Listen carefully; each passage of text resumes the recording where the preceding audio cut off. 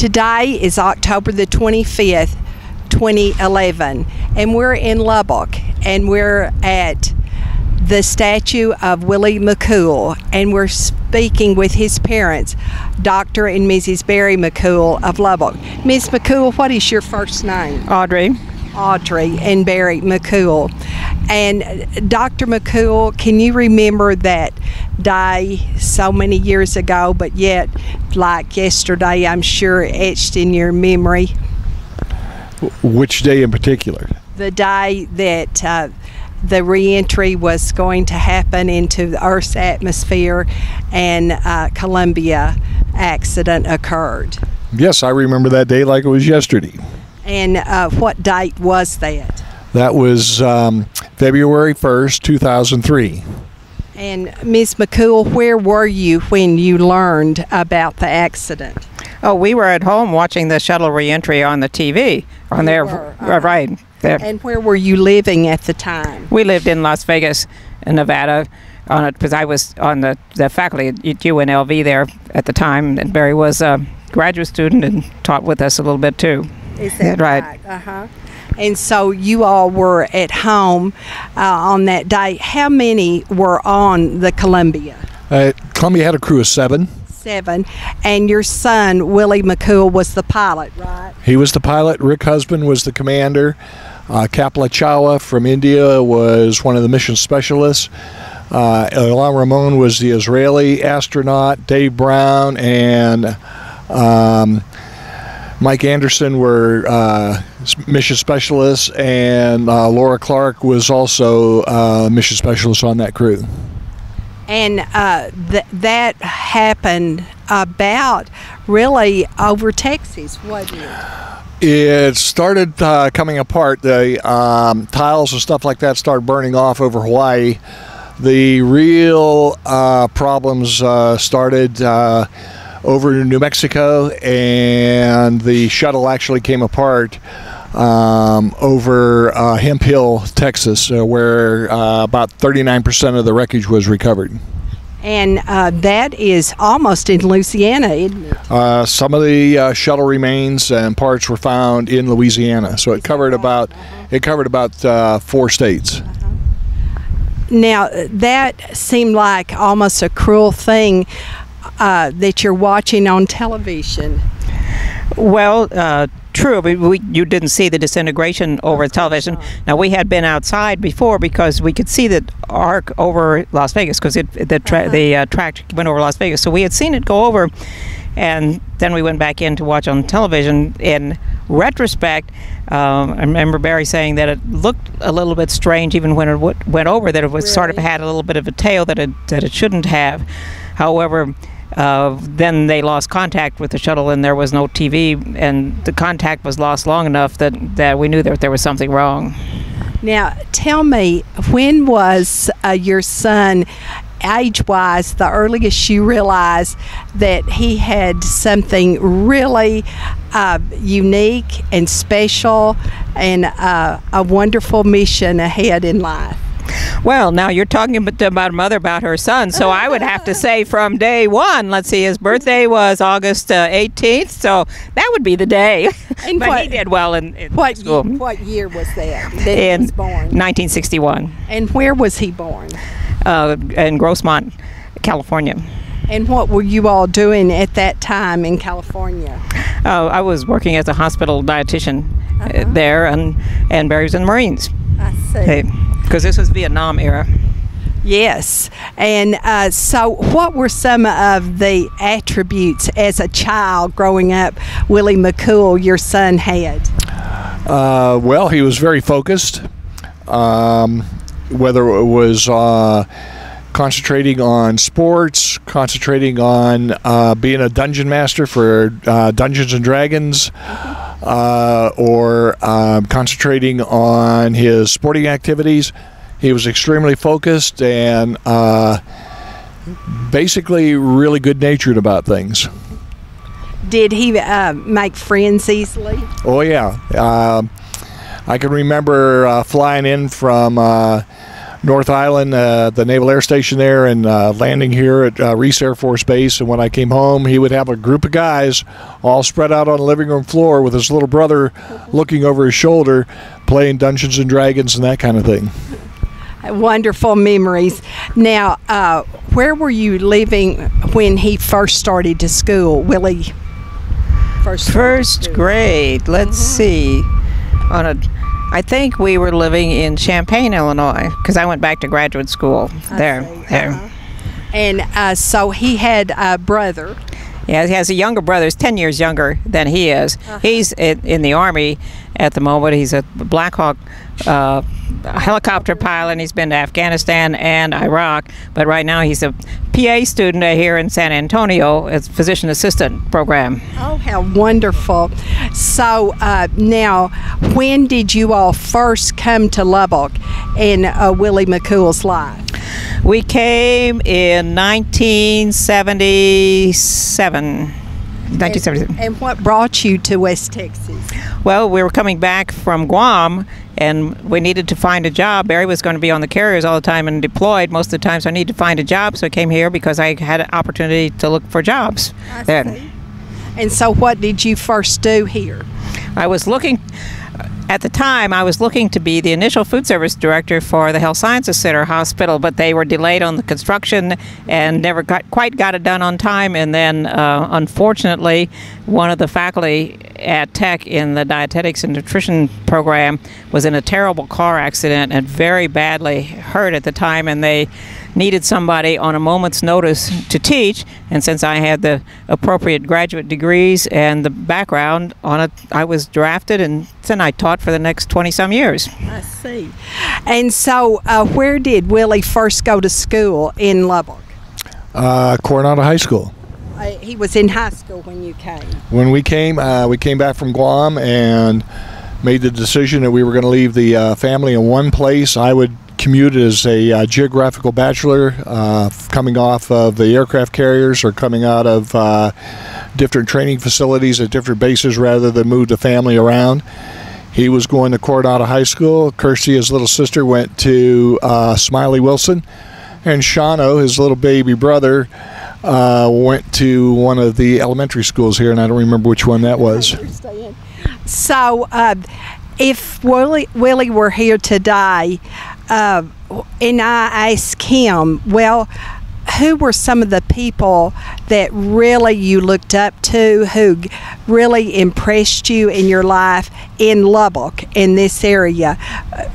Can you remember some of those people he might Mom? Well, now I'm terrible at names, so I can't remember names. I do know that there were a couple of his teachers that he liked. He was very active in the youth group and the youth choir over at the First United Methodist Church, and did some traveling with them. So there were some chaperones there that he respected. I'm assuming you're talking about adults and not his good buddies that he was playing D&D with in there. Well, a peer can also be very influential in a child and a young person's life too. Well, probably Dale, but then there was, and I can't remember his name, one of the other group who had applied to and was accepted to the Air Force Academy and was encouraging him. He said, well, you ought to apply to the Naval Academy. And so that's why he applied to the Naval Academy, because of his friend, and again, the connections that his friend had with the senatorial representatives from state, because you have to be nominated, by someone from Congress. So they helped him get that nomination from somebody who didn't even know Willie from Adam, really, on there, through one of his friends, and that's how he got into the Naval Academy and really started his flying career on there. But it's been too long, and I'm sorry, I just don't remember names of his friend and who all it was.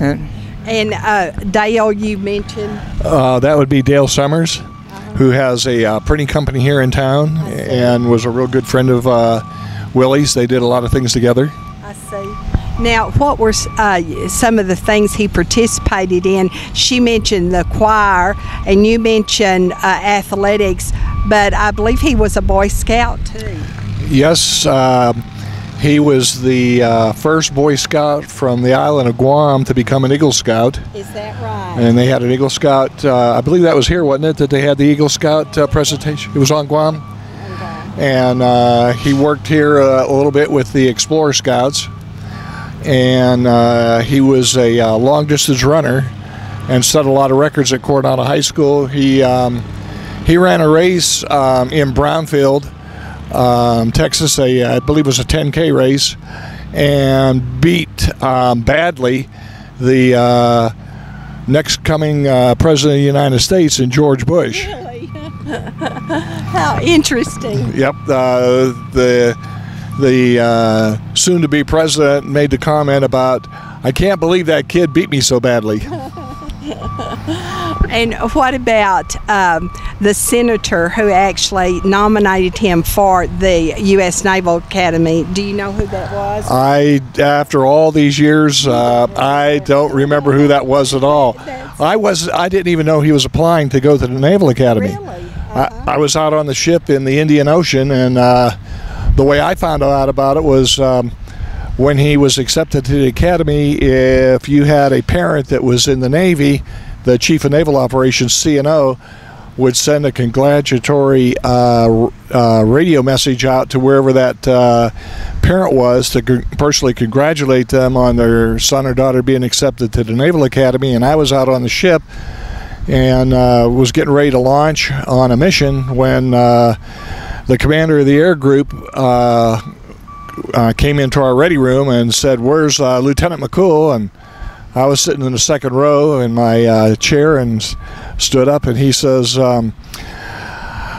"How come you didn't tell me that I was going to get a message from Chief of Naval Operations?" And I'm standing there with my mouth open. I don't know what the heck to say because, you know, as a low lieutenant, I had no idea what was coming. And then he read the message from CNO that was sent to me that they intercepted because, you know, classified information. And the whole ready room and the squadron found out at the same time I did, so I was shocked. I see.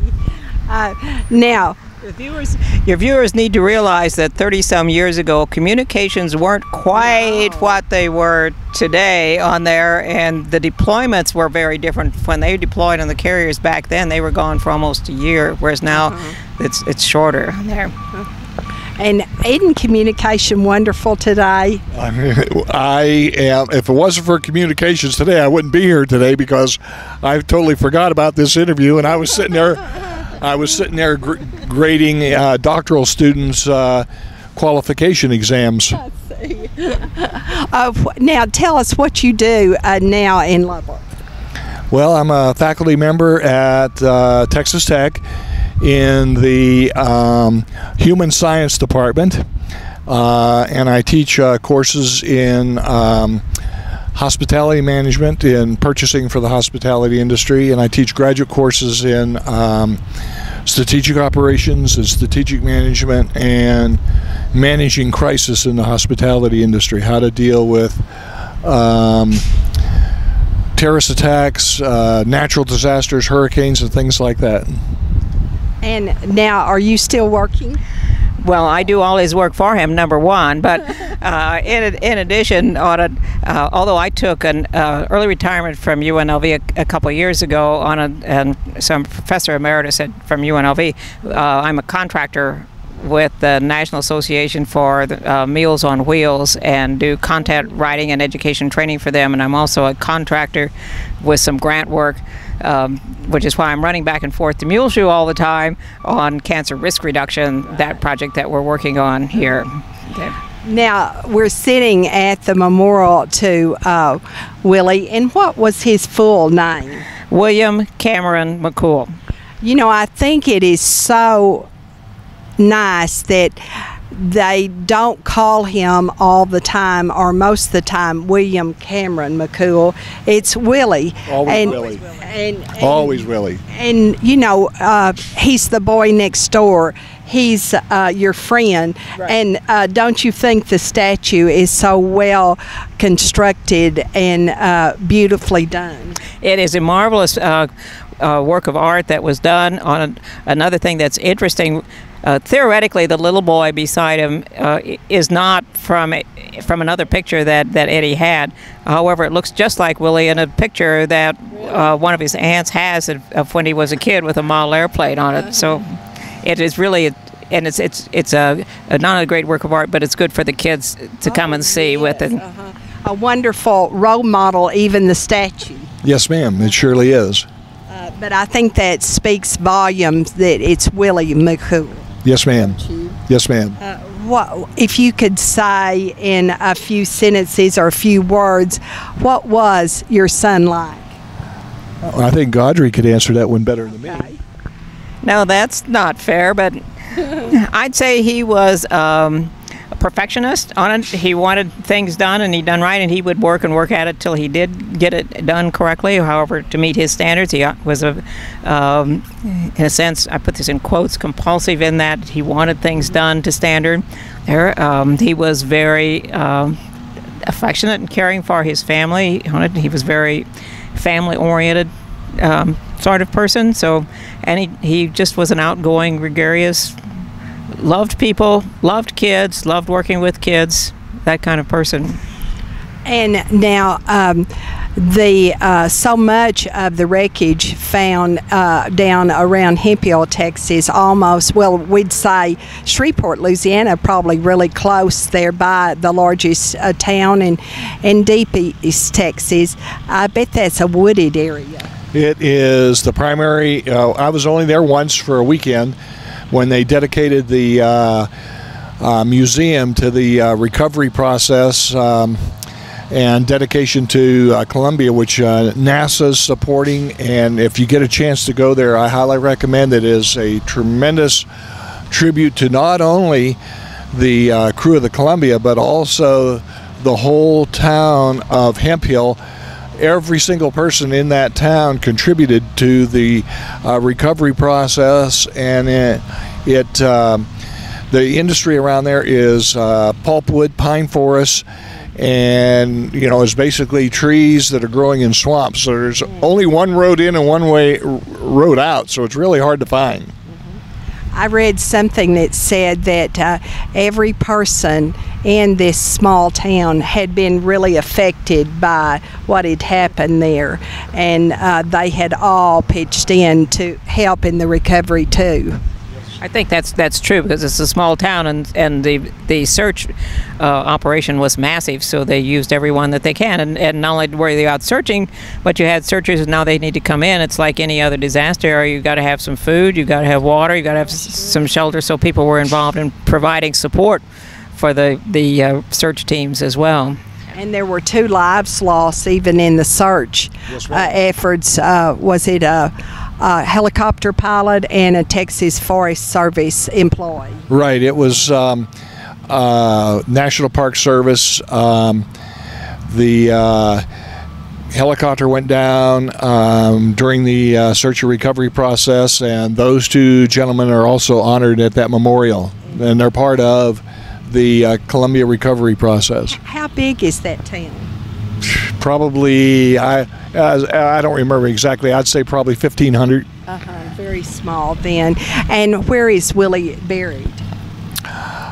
That's classified information due to the wants of Lonnie, his widow.